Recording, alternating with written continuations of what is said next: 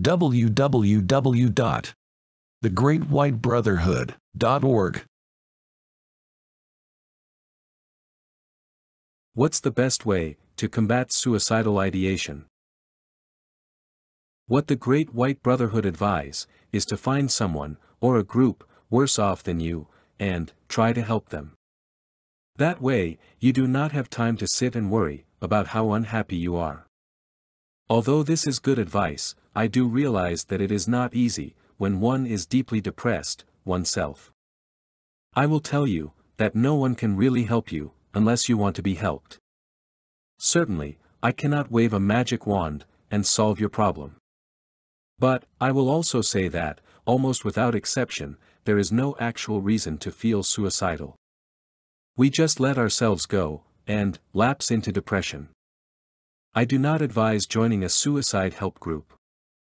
You may if you wish, but listening to others complaining about how unfairly life is treating them, you will not find very helpful. It will just give you a reason to feel suicidal yourself. So, what can I advise you? Not much, really. I am not a doctor, nor a psychiatrist. I have no right to advise you.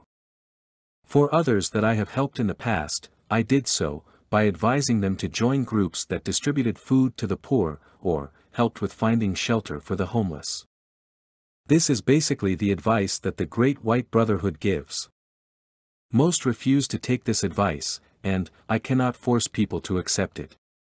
But, if you wish, you could try it, and see if it helps.